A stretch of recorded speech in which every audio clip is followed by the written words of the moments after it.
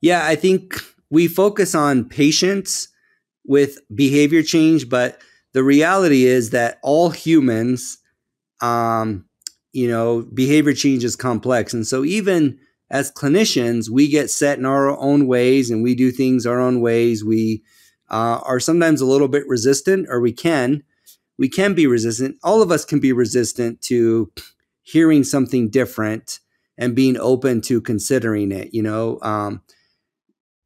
I think that's a defense mechanism. You can certainly see that with controversial topics like politics or religion. Someone says something, you get defensive right away because that's not how I see things.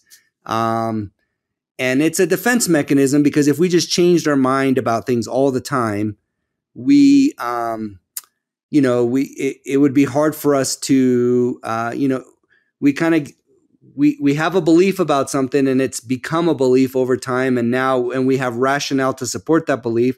We can have our minds changed, but it usually is a process. So I would say a couple of things. First of all, when you change someone's mind about something, or when your mind changes, it's usually not, I'll tell you one thing and then boom, you change your mind, because your brain doesn't work that way.